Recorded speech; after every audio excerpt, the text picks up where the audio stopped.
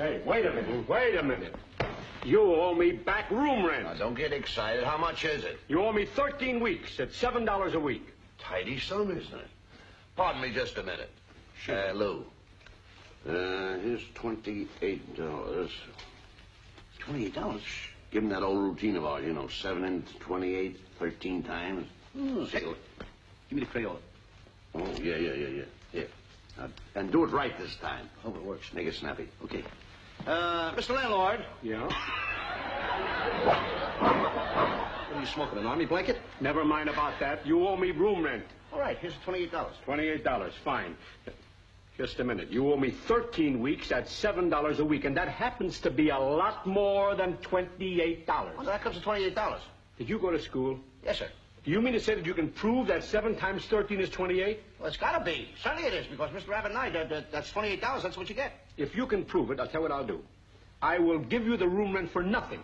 You will? But if you don't prove it, you owe me double the back rent. Is it a deal? That's a deal. Okay. Do you happen to have any Crayola on there? Crayola? Never mind. I got it. Oh, you have? I got the Crayola. 7 into 28 is going to come out 13. That's your way. That's my way. And it's got to come out right. Now, first, I put down the 7. Right. Now, I'm going to divide the 7 into 28. Yeah. I put a 28 there. Okay. Isn't that cute? Now, here we go. 7 into 2. 7 will not go into 2. It will not. That's a very big 7 to push into that little bit of 2. I should say it is. We ain't going to hurt that little 2, are we? Of course you won't. So we take the 2. Open your hand. Yes. And I put that 2 right there for safekeeping. But don't drop it and don't lose it. Now, 7 into 8. Once. I put the 1 over here, 1 over there. Now, we're going to carry the 7 because it's very big and it's getting heavy on my shoulders, and I'm going to drop the 7 under there. Now, 7 from 8 is 1. Is 1. I put the 1 down there. Mm-hmm. Now it comes. Would you mind opening up your palm of your hand, please? I would like to use that 2. Open it up. Give me that 2. You had it long enough. I'm going to put that 2 right there. Now, 7 into 21? 3 times. That's right. 7 into 28, 13. Wait a minute. You have to prove this even better than that. You can prove it very easily by multiplication. You mean you want me to multiply it? No, not multiply. Multiply. Multiply. Multiply. All right.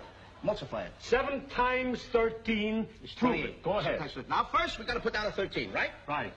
There's a 13. Times 7. Times 7. Right. 7 weeks times 13, right? 7 times 3? 21. 21. 7 times 1? 7. 7. 7 and 1? 8. And 2 to carry. 28. Now, wait a minute. I'm still not convinced. There's one sure way of proving this. One sure way, and that's by addition. You want me to addition it up? I want you to put 13 7 times on that wall and then draw a line and add them up. You want me to put down 13 7 times? That's right. Let's come out right. There's 1. 1, 2, 2, 3, 3, 4, 5, 5, 6, 6, 7. Wait a minute. What's the idea of spreading them out like that? Well, it looks like a flock of seagulls going to hit the electric poles. Now we're going to add them up, right? All right, go ahead. Here we go. 3, 6, Wait a 9. minute. Let me do the adding this time. Good. Come out right. Well, 3, 6, and 9. Just a minute. I will do the adding. Then there'll be no mistake. Yeah? All right? $28 here. All right? Sure. Now. Go ahead.